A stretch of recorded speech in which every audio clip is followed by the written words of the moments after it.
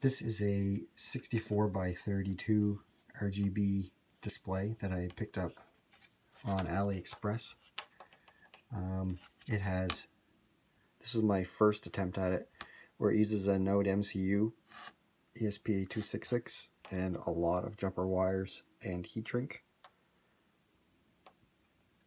I decided to create a custom board for it. It looks like this. So you have the two connectors on the bottom, the in and the out, the ESP8266.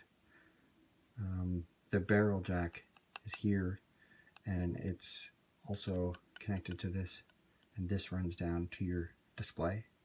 This is your USB chip for uploading sketches to it, and it has a breakaway part here, so it snaps off into two separate boards.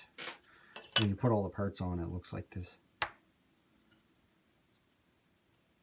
So all the components are on the top side, and this is your little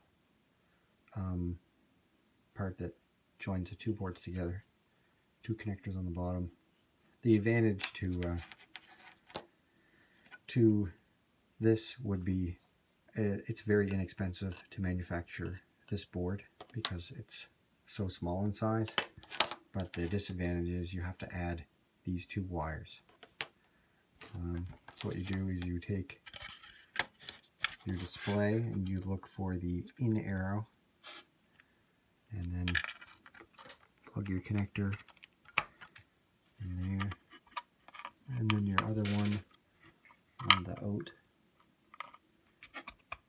and then you want to power the display, plug in that, and then you grab your barrel jack, plug that in,